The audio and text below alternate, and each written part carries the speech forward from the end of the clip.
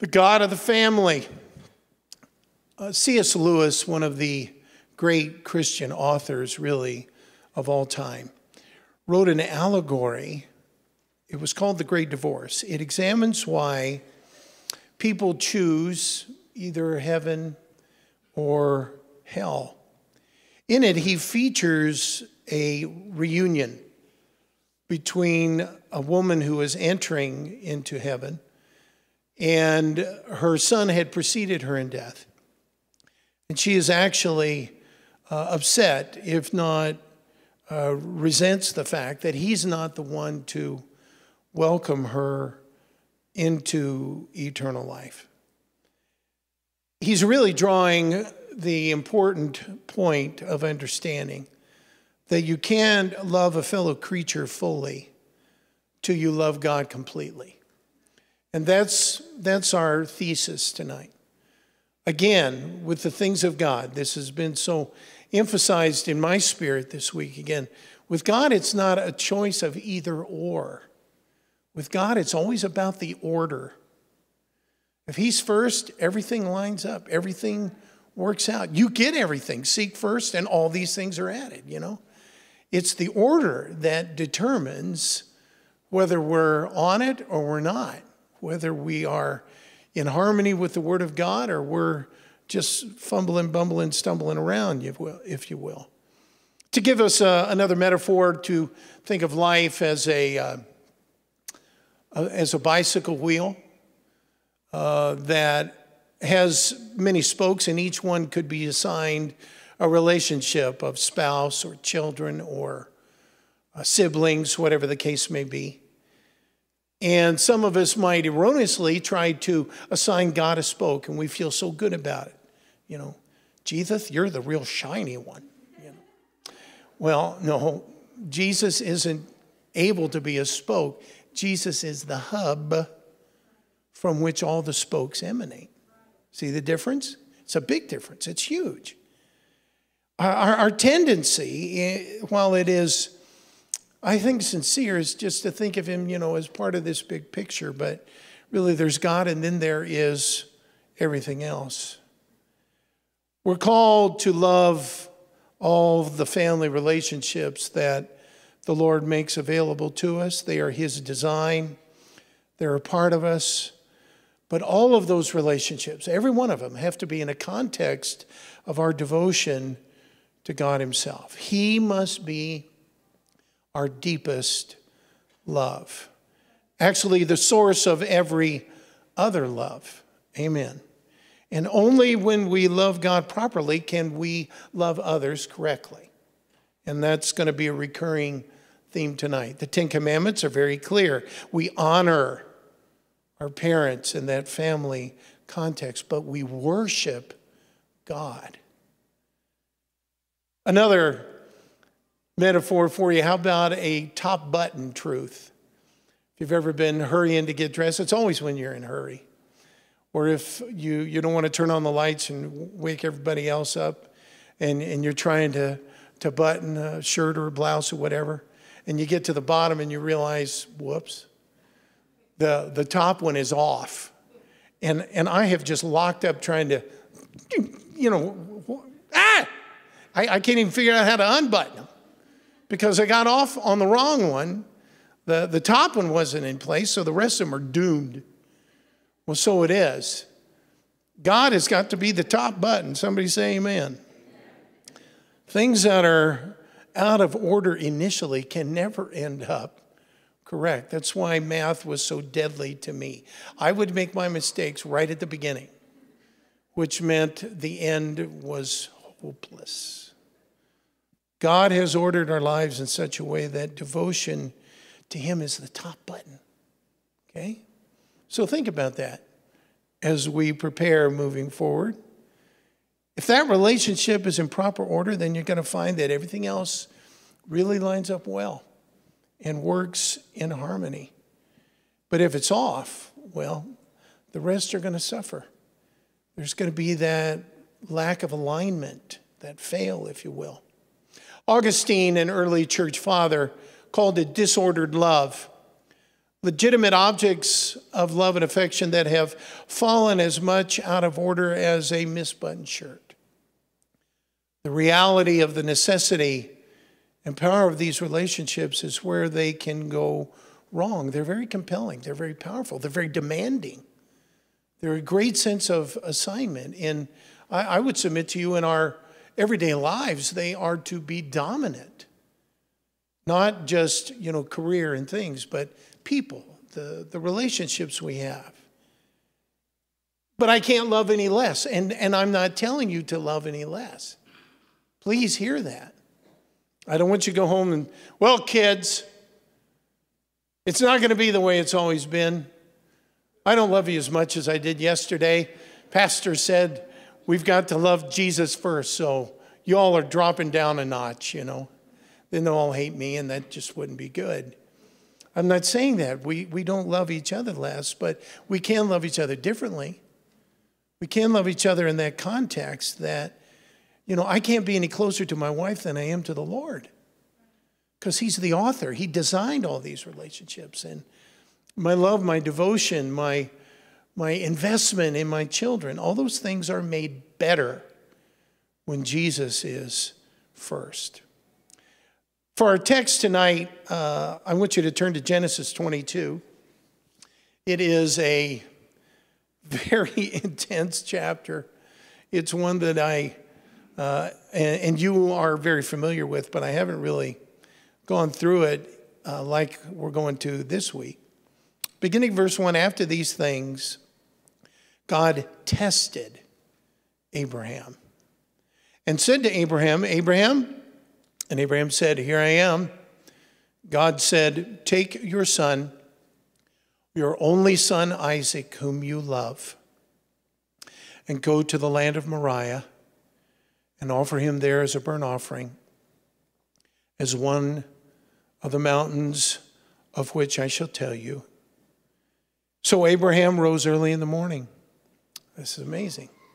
Next day, right off the bat, saddled his donkey, took 2 of his young men with him and his son Isaac, and cut the wood for the burnt offering, and arose and went to the place of which God had told him. On the 3rd day, so this is quite a journey.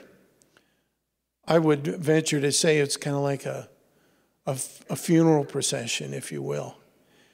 Abraham lifted up his eyes and saw the place from afar. Then Abraham said to the young men, stay here with the donkey. I and the boy will go over there and worship and come again to you. Abraham took the wood of the burnt offering and laid it on Isaac, his son. And he took in his hand the fire and the knife. So they went both of them together.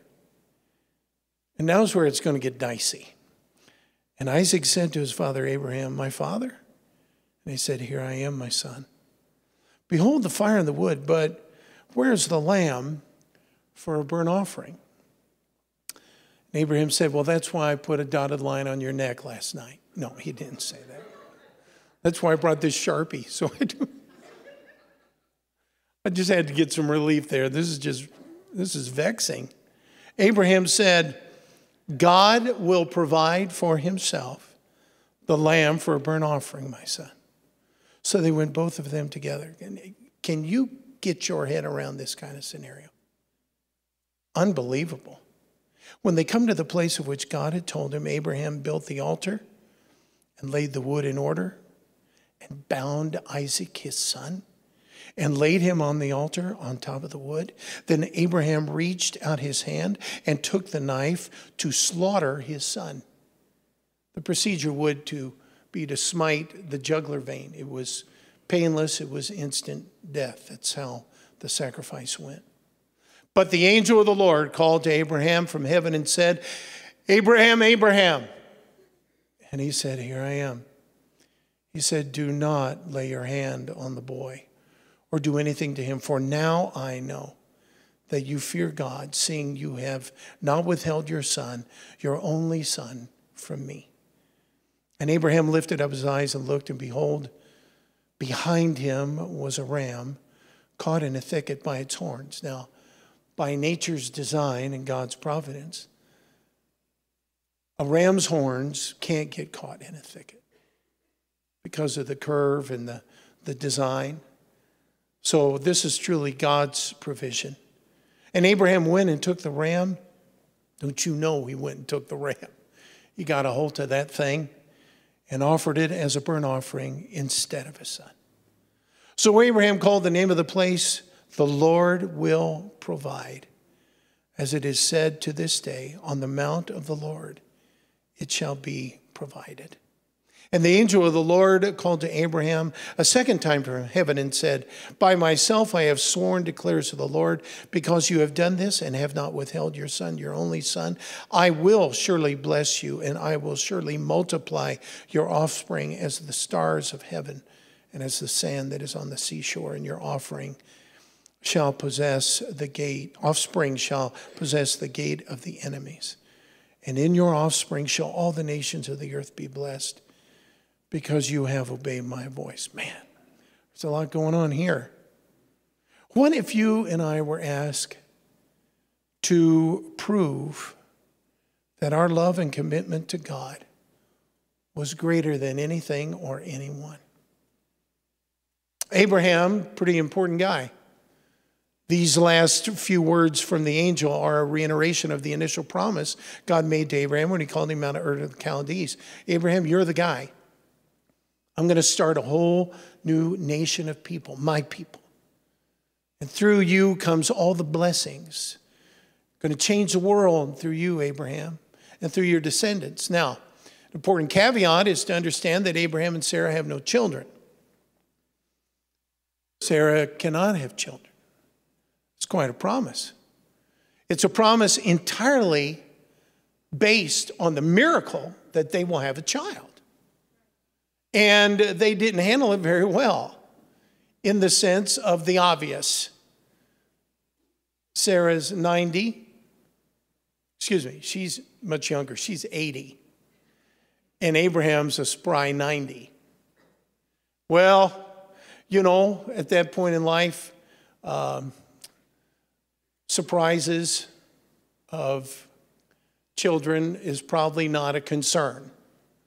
Now we're getting on nervous ground. Just relax. But let us just say that Abraham and Sarah aren't really, they don't use the do not disturb sign a lot.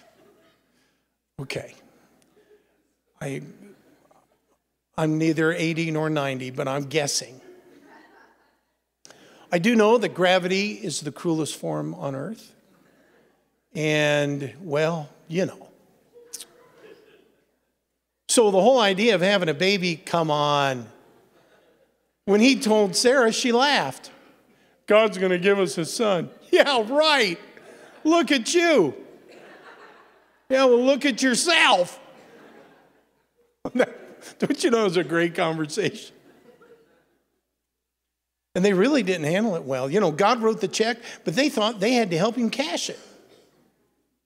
So at some point, Sarah says, look, hey, it's not happening. Why don't you take Hagar?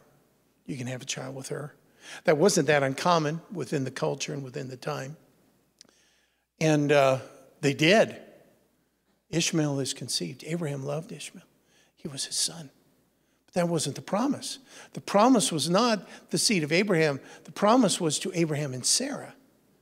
The promise was for the miraculous, that a woman who had been barren would bear a child beyond childbearing years. That's quite a check. And guess what? If God writes it, he can cash it. Amen. God, you know, God's promises, I hope they're beyond me. They're God's promises. And I'm just glad to be a part of them and to cooperate. And so God love them. They meant well. But look at the mess they made. Ishmael is the father of the Arabs. Isaac, the father of the Hebrews. The world has suffered because two folks couldn't trust God to keep his promise. That's a side note. And now back to our regularly scheduled study. You know, he's going to test old Abraham in a couple of ways. Number one, ask him to have faith in the promise that he and his wife will have a child. And then number two, it's about 10 years later. He is now 100 and she is 90. Beautiful. And sure enough, Isaac is born. But guess what? That's not really the final test. That's just the midterm. Final test, we just read it, verse 2. Take your son, your only son Isaac, whom you love, and go to the land of Moriah and offer him as a burnt offering on one of the mountains of which I will tell you. It's interesting. This is the first time the word love is used in the Bible. When God tells Abraham to take the son that he loves and prove that he loves him more. And God understood exactly what he's asking. Now, let me assure you, God never has, never will, ask for, sanction, or accept human sacrifice. The book of Deuteronomy is filled with clear directives condemning the practice among the Canaanites and the barbarous people around Israel. But when Abraham's walking to Moriah, Deuteronomy hasn't been written. So he doesn't know that God doesn't do this. He just knows what God has said. We all know the love of a parent to a child. It's pretty amazing, pretty incredible, especially that first one. You know, it's just wonderful. You beg God to help them go to sleep, and then after they're asleep, you go in to make sure they're still alive. You know, put your finger under their nose or whatever, and they're sleeping so good. I need to wake them up so they can scream some more, you know, and you just dote over everything, little sniffle, little fever. Oh, God, oh, God. You know, and by the time you get to 2 or 3, projectile vomiting, no big deal, you know. Just grab a bucket and hold on, you know, hallelujah. But the unthinkable, take this miracle and put it on the altar. Give him back. Here's the deal. Life's greatest gifts can become life's greatest tests. You know, I look at this story and it turns a lot of memories of my sainted father. He used this story a lot. Now, a little side note, major props to Isaac. From what we can tell, Isaac's probably in his middle teens, 14, 15 years old. I guarantee you he could take the 100-year-old dad. Say, Dad, God love you, you've lost it. I am not going to lay on this altar and you are not going to slit my throat because I am the promise of God, you know. But from what we can tell, God love Isaac. He lets his dad tie him up, put him on the altar. He's laying there. The knife is in the air, precious ones. This is not, you know, and I'm sure Abraham's probably thinking, any time now, God, you can step in, and haven't I gone far enough? Haven't I proved enough to you, Lord? Everybody's got an Isaac, everybody. I won't always say it's your firstborn, but it's something that has to go on the altar, because the one thing God's got to know is that he is number one. And if he's not, then he's going to ask for it. Okay. But my dad would say, as long as I keep you on the altar, you're safe. I'm thinking, bro, if you ever break out a knife, we got a problem. If you think we're going to have a little reenactment here, nah, Baba, nah. I am not the son of promise. Even though mom and dad called themselves Abraham and Sarah, no, we're not. No Moriah reenactments. Hallelujah. You know, in stories, we relate. We become the characters. And in this story, nobody wants to be Abraham. Are you kidding me? We know what it's like to adore our children, each one special, wonderful, a miracle. We give our lives in a heartbeat. It wouldn't even be a thought. It's not just about our children, though. Who do we love so fiercely, so protectively, so desperately? that we would lay down our life. The more beautiful a thing is, the greater its capacity to become that small God. It's not that those things are evil. They're not. The enemy his agenda is to put another God in front of the God. To somehow allow something that we make into something bigger than the Lord. The more beautiful that thing is, the greater the danger. The more I fear losing it, the more likely I am to worship it. Abraham was wealthy, but, walking away from Ur of the Chaldees, from what I could find, Ur of the Chaldees was a fine town now. The everyday flatware was pure gold. He had a wonderful life. And he loads up and takes off and doesn't even know where he's going. That wasn't the test. This is the test. Verse 5, we will worship and then we will come back to you. Two key words here, worship. That word tells us everything we need to know about Abraham. Tells us about his journey of faith. Remember, this isn't the guy who can believe that he's going to be a dad initially. But wait and see where he's come now in his journey. But worship, choosing God above everything and everyone, that's worship. That's worship.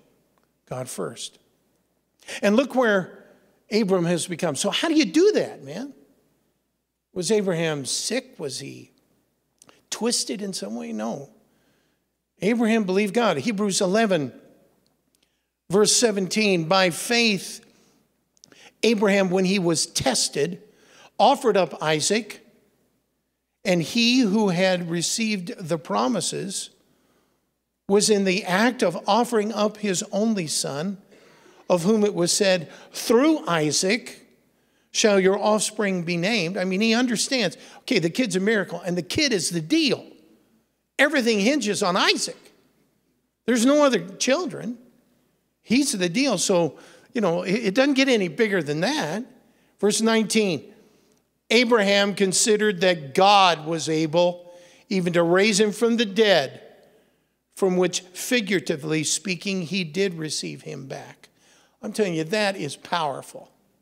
The one who couldn't believe that he would be able to have a son now believes that if God does let this happen, he's going to bring him back to life. Whew. That's why they call him the father of the faithful. That's just incredible. Is Isaac a disordered love? And I say no. No idols in the form of anything, not even in the form of a beloved child, are acceptable. George Barna has done probably more research in surveying evangelicals and trying to get a handle on where we are in our faith versus our community and our society. He had a stat that 7 out of 10 adults actually put their earthly families before God. That's not good. Because disordered loves are very problematic.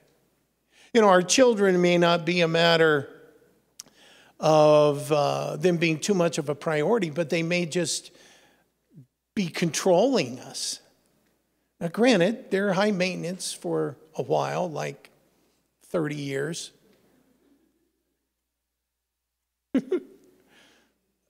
Kristen, are you here? No, they're all, Chris and Kate are both home with sick babies, so I'm going to throw all my girls under the bus tonight. You're going to love it. Their behavior determines our view of life, whether it's good or bad. I feel like such a success sometimes, and other times an utter fail. They have the power to fill life with anger or peace, disappointment or joy. Little devils. They control who we are as a person, who we become over time. And that's exactly what a false god does. It recreates us in its own image. Just as a quiz coach, I've thought, Lord, my emotional well-being is in the hands of teenagers. This can't be good. Can't be healthy. There's got to be a better way to minister to people. Because, boy, sometimes I just celebrate them, and other times I'm looking for a knife. Amen. Jesus says you must die. Amen. Just kidding. You hear Angel laughing hysterically in affirmation of that. Praise God. And that's what we've got to be careful of. When a relationship has control on our mindset and on our emotions, it may be an indication that God is being replaced. That's where you have to be careful. Let's look at the New Testament, Luke 14, beginning of verse 25. Now great crowds accompanied Jesus. He turned and said to them, if anyone comes to me and does not hate his own father and mother and wife and children and brothers and sisters, yea, even his own life, he cannot be my disciple.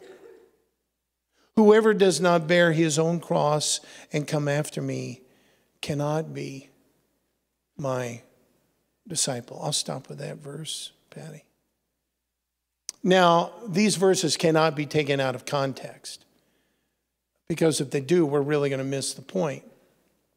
Number one, verse 27 sums it up, that there's something for everybody. There's a crucible, there's a price, there is an Isaac that has to be offered, or we are willing to offer. I will say that most of the time in my life, it's kind of been that Abraham principle.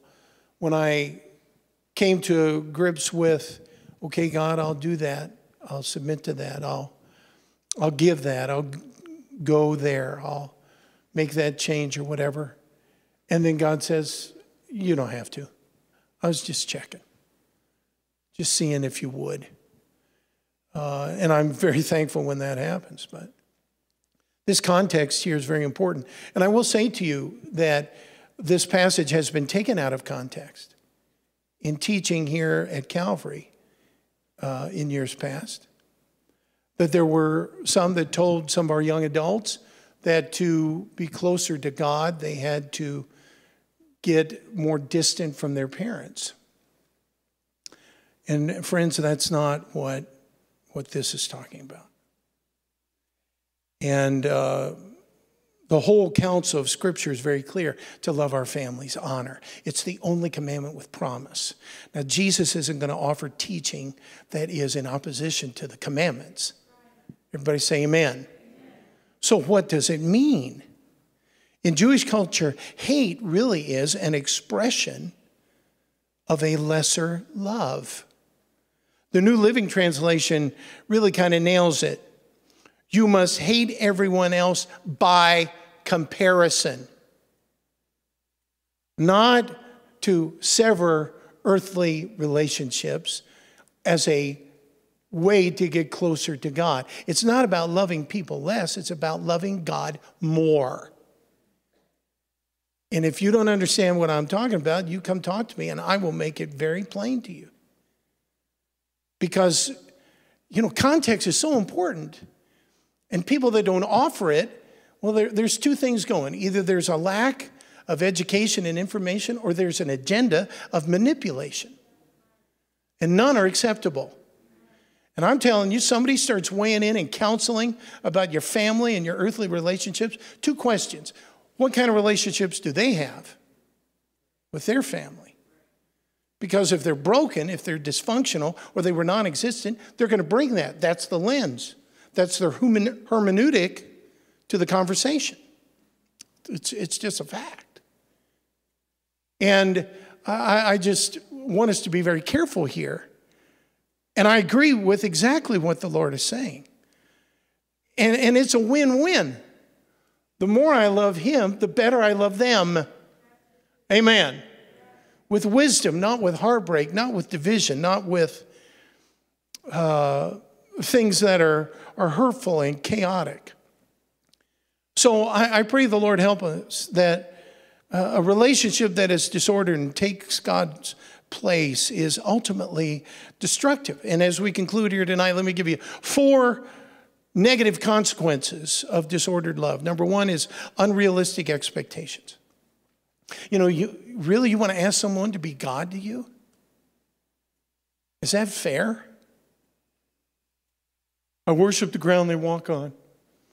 They're my whole world. I've got them on a pedestal. Their mood is my mood. Oh boy, that could be dicey.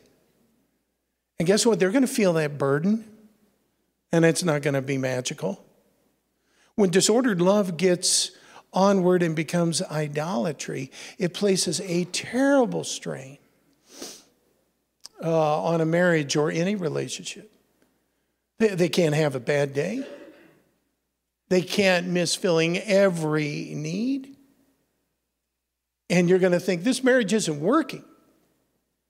And it's because you're delirious. You know, you got to be able to make it on your own. And they complete you. They complement you. But they don't define you or make you. When I have a bad day, Jeannie's still sweet. When she has a bad day, and there's lots of them, I'm still Mr. Happy People, although it's harder. Okay.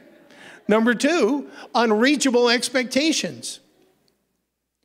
Children under great duress because the bar is set so high. Comparing our kids, living through our kids. I didn't, but you will. Oof. Helicopter parents, they just hover all the time. And they've got missiles and all kinds of things, you know. Thank you. My life is my children. Well, that's not good for anybody. It's not good for the kids, not good for you. Adults who are miserable, there's lots of them, because they could never measure up. They were never quite smart enough, athletic enough, didn't quite win enough or achieve enough. Come on, folks, back up a little bit. Placing your value and finding your identity in your child puts that child in God's place in your life. And that is not acceptable. Number 3, unreasonable disappointment. If I am constantly critical of others for the emptiness that I feel, if I'm always blaming somebody else, then I'm going to have a hard time in ever having my needs met and ever feeling complete. Sure, these wonderful people, they can give love and satisfaction and fulfillment, but not like what the Lord can give. Amen. Everybody say amen. You know my commitment to family. It is paramount. It is the driving force of the Calvary Church. Here we are in the last week of Family Month. What a month it has been. Such a ministry, such focus, such resources. It has been phenomenal. We have invested hundreds of hours and thousands of dollars in making families better. But like I said at the beginning, what's going to make it really work? It's what we do with what we have learned and heard and experienced moving forward. The changes we know that, man, we need to do something different. We need to do something better. We need to do something biblical. Amen. I mean, God love our precious children. I'm so proud of my girls. They're amazing. They're wonderful. They're gifted. They're talented. They're expensive. They're wonderful. But they've had their moments. We'll go in young to old of moments that were great embarrassments. Ready? Kate, my God, Kate, let's just say, Avery, the apple doesn't fall far from the tree. And you put that with a strong strand of Sizemore, and my God of heaven and earth. But her mom used to do that. We'd be at a restaurant. Kate would get down and wander off and be talking to people at their tables, having a few fries. I mean, you know, waitresses would, is this your child? Oh, yeah, sorry. You know, you kind of lose track of everybody at this point. But it was just amazing. She would She had no boundaries. It was just lunacy. Kedron, God love Kedron, pretty sweet person as a rule.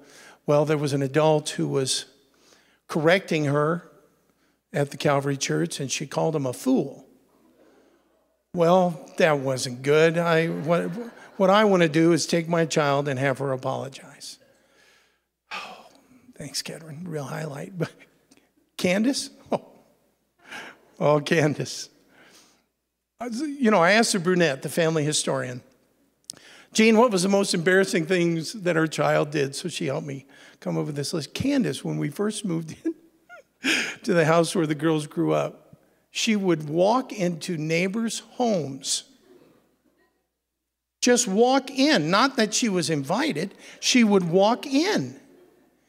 And one day, somebody finally brought her to us because she had let their dog out. They were very upset. Are you kidding me? Just out of control. And of course, then there was Kristen, and she was perfect because she was the firstborn and uncorrupted by her siblings. No, really, we couldn't think of anything that she did. But so she's not here for the props. Amen. Then finally, our unfair comparisons. I'm not happy. Other people are happy. Why can't you make me happy? She makes him happy. Oh boy, this isn't going to go well.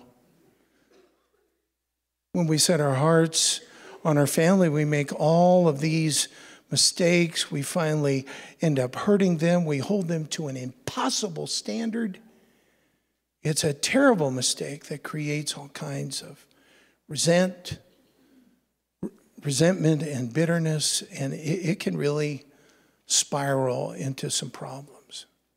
So on the altar, Dad was right. We can't expect things or people to fill a void that only God can fill. Amen. I've been disappointed in myself and every other human being I've ever had any contact with. But I've never been disappointed in the Lord. Never have. How should we look at our family relationships? Do we love less? No. We don't love less. We love differently. We put God first. Amen. We love differently. I was reminded, my dad made a statement, he and Mom kind of set the gold standard for grandparenting. And I remember Dad saying, and I thought, oh my God, he is just losing it here. He said, son, I look at these girls and I just fear idolatry. I said, well, Dad, that's ridiculous. Well, that's exactly what I'm teaching. That they can become too important, too big, too manipulative, too dominating. We need that balance. Top button, remember? God and all the other things line up. When Jesus is the Lord of my life, I'm better at everything. Amen. I place myself in a position to receive God's blessing in my relationship. So, our idol ID, your homework, your reflection, if you will. What person or people matter most to you in the world? Okay? And is there a relationship in your life that seems to determine your state of mind, your well-being, your emotional stability? Can you find signs of disordered love in family, in the relationships that come from God, but the enemy wants to mess them up? Amen.